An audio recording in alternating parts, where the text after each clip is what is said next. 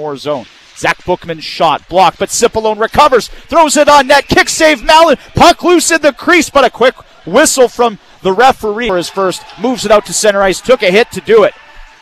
Ahead for Mares, who brings it into the left circle, in front for Beljo, one-timer, he scores!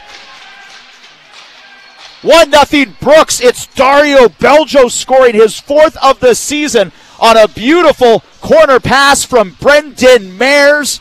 And the Bandits jump out to an early 1-0 lead, 3 minutes and 42 seconds into the game. To Bookman. Bandits keep the attack going. Bookman moves into the right circle, going straight to the net, stick handling. Never got a clean shot off, though. Face off in the Eagles zone. Canmore wins it, but Brendan Mares takes the puck away. He puts it in front for Heath Armstrong, who can't stuff it in. Back to the right point. Bookman, the drive, misses wide right.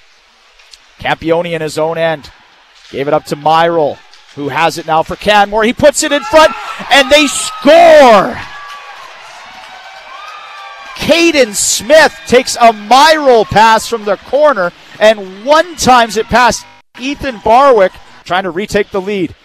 Knocks it behind the Eagle net, and Phillips over to Beljo, just had the puck bounce over his stick. Bookman on the right side leaves for TJ Hughes, right circle, Phillips scores! 8.5 seconds left in the period. A power play goal for Brooks. It's Devin Phillips with his 6th of the year. Phillips to Beljo again. Fans on it. Goes over to TJ Hughes. He's denied by a right kick save by Mallon. Eagles fail to get a shot on Barwick's net. Wallace the other way. Drives to the Canmore net and scores! 3-1 Brooks. Hunter Wallace, the rookie, fires in a shot from the left circle. Looks like it went 5-hole on Mallon. Play it for Campione. Turnover though, chance for Scott in front. Sails it over the head of Barwick. TJ Hughes the other way. Got around Dylan Biddick. Hauled down. Will this be a penalty shot? Yes, it will. Here he comes, TJ Hughes with speed, shoots, Mallon makes the save.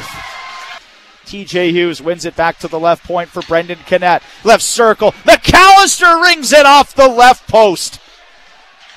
Nearly got his 12th of the year. McAllister, net front, TJ Hughes shoots on net. Oh, what a stop by Mallon. He denies Devin Phillips, who got the rebound on the TJ Hughes shot.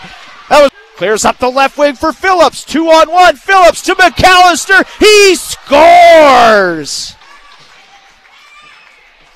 4-1 Brooks with 4.5 minutes to play in the second period.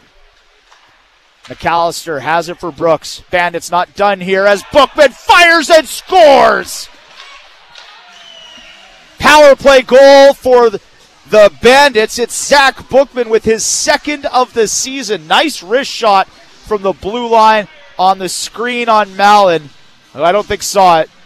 And with 2:45 to go in the second, it's a 5-1 Brooks lead. Aiden Fink over to the right side for Wallace. Back to Campione. The drive. He scores! 6-1 Brooks. It's Dominic Campione blasting the puck from the high slot for his 2nd of the season. And the Bandits are up by 5 with 7:32 on the clock. Back to Canet. Wrist shot, pad save, rebound. Campione scores!